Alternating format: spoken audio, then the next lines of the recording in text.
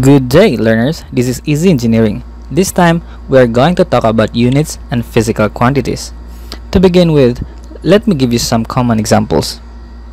If I say, I am weighing 80 kilograms, I am 20 minutes early. That is 10 meters long.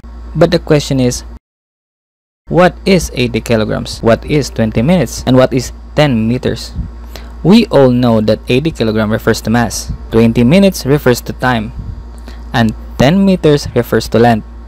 These are some common physical quantity that we humans use in our daily living. Let me tell you more about physical quantities. So, what are physical quantities? We can define this as anything that humans can measure.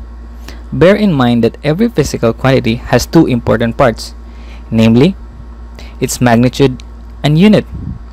Going back to the example I gave previously, the first example was, I am weighing 80 kilograms.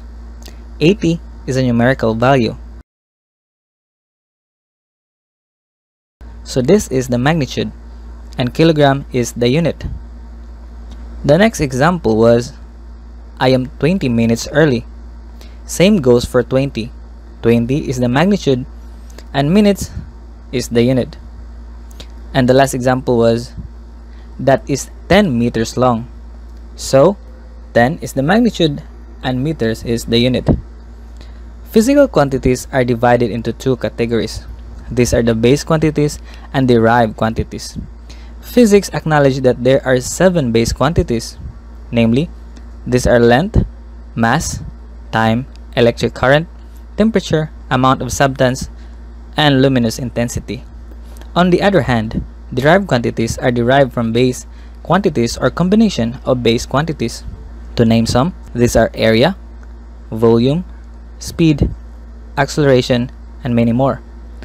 Furthermore, there are two major systems of units used in the world: SI units and English units.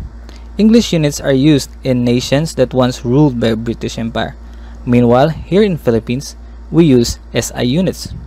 The SI unit for base quantities such as length is meter, mass is kilogram, time is second, electric current is ampere, temperature is Kelvin, amount of substance is mole, and luminous intensity is candela. So that is all for now. I hope you learned something today. And once again, this is Easy Engineering.